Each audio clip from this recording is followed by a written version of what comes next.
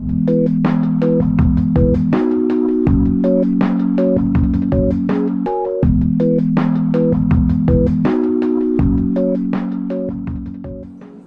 world is thinking of getting back our forests in order to tackle climate change.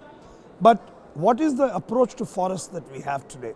I come from a semi-arid area where rainfall is low, and what is being done is that they are going in for species which can work without water. Now these are alien species, these are invasive species, they are not having any benefits to the local communities, they are disengaged from it. They offer no ecological benefits either.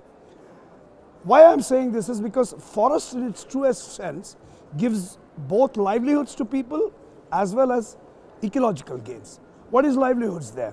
They get timber, they get wood, they get mulch material for their agriculture. It improves the water regime, it has pasture lands, the birds and the bees come which help cross-pollination and pest control.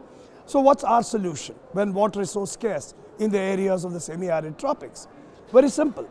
Take the water directly to the root of a plant, enable healthy root of the plant.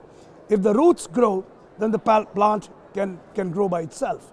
So we are shifting the paradigm of thinking.